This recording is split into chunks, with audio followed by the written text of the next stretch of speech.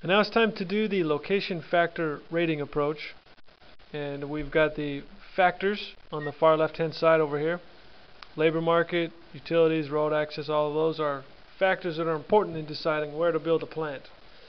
And also there are weights attached to each of these factors. After this is decided, you go through and you score the different plants. And here it's already done for us, and I think in most of the problems we do they'll already be done for us. But our job is to develop the weighted score and find out which weighted score is the best.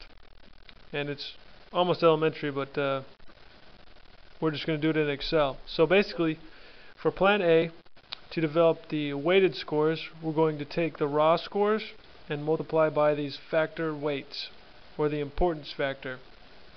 And so we're going to do that now. We type equals, we get the cell for the raw score, times the weight. And we hit enter. And this then is the weighted score for labor market for Plant A. And because it's an easy formula, we can just copy it right down. I'm going to click on the corner and drag it down to copy the formula down. It's the same formula for each of these, so I'm just going to enter it in quickly. Raw score times weight. Enter. Copy it down. Equals raw score for Plant C times the weight for labor market. And again, when I drag this down, it automatically copies it in. So in this cell you've got E8 times B8, which is the road access weighted score for Plant C. And of course, we want to sum each of these up. And I'm going to show you a shortcut. Actually, I can't because the button's not up here.